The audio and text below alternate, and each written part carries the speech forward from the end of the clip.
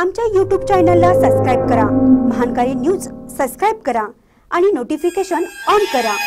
Notification on केल्यामुळे आमचे update आपल्यापर्यंत सतत पोहोचेल। शिरोळ तालुक्यातील मौजे टाकवड येथे बसवले 3 सीसीटीव्ही। सुरक्षेच्या दृष्टीने ग्रामपंचायतीने उचललेले स्वागतार्ह पाऊल। शिरोळ तालुक्यातील मौजे टाकवड येथे गावातील 3 प्रमुख चौकात सीसीटीव्ही कॅमेरे बसवण्यात आलेले आहेत। त्याचे उद्घाटन जयसिंगपूर विभागाचे पोलीस उपविभागीय अधिकारी कृष्णात पिंगळे यांच्या हस्ते करण्यात आले।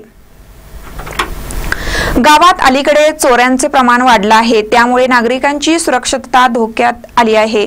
याबाबत ग्रामपंचायत प्रशासनाने पुढाकार घेत गावातील 3 प्रमुख चौकात सीसीटीव्ही कॅमेरे बसवण्याचा निर्णय घेतला। त्यानुसार शुक्रवार दिनांक 2 फेब्रुवारी रोजी सायंकाळी 5 वाजता गावातील बुरगुली चौक, शिवाजी चौक तसेच शाहू चौक या ठिकाणी जयसिंगपूर विभागाचे पोलीस उपविभागीय अधिकारी कृष्णात पिंगळे यांच्या हस्ते सीसीटीव्ही कॅमेऱ्याचे उद्घाटन करण्यात आलं।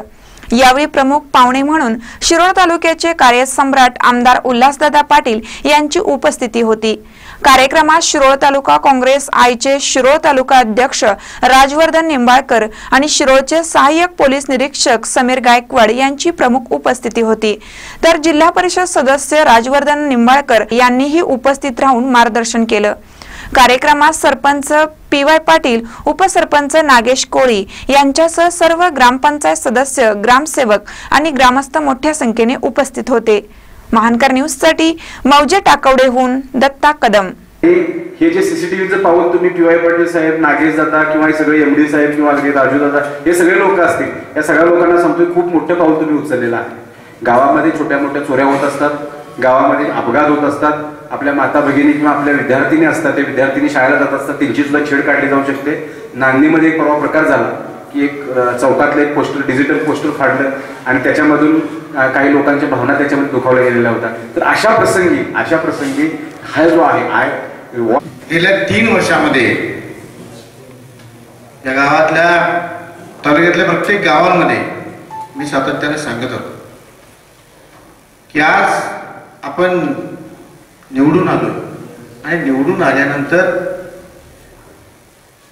साहजिक असतं की गावातल्या प्रत्येकाला वाटत असतं की आता हे निवडून आले काय चमत्कार करतात बघूया काय आहोत कुठं।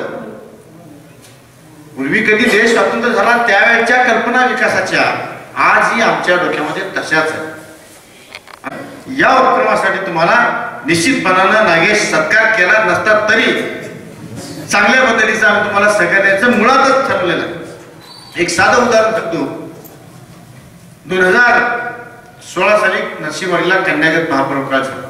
मागच्या वर्षी बोलणं त्यांना अपील झालं आणि त्यांनी निश्चितपणानं चांगली कारवाई केली आणि आज त्या पद्धतीनं वाडीमध्ये जायला लोकांना आधार वाटतो की बाबा या ठिकाणी आपण करू शकतो।